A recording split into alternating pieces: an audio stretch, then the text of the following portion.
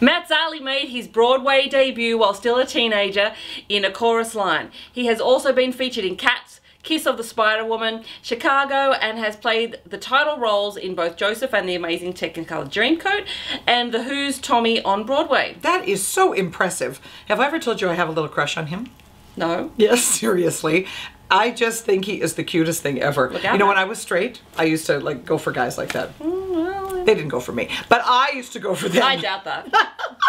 I'd stalk Matt if he'd let me. Anyway, he was seen on television in Disney's Cinderella, Annie, Geppetto, and NBC's Fame. Matt's debut CD... Debut. Oh, debut. Matt's debut CD, Debut, was released to critical acclaim, and his follow-up, Here I Am, was released in 2008 and was named one of the year's 10 best by Billboard magazine. He has worked with Shaka Khan, Usher, Brandy, Paula Abdul, Peebo Bryson, Reba McEntire, among many others. He was the first openly gay man in People magazine's 50 Hottest Bachelors in their annual issue. Oh, you see, I'm not the only one who has a crush on Matt Zarley. Yeah, good. He is currently working on his forthcoming solo project, aiming for a summer 2011 release.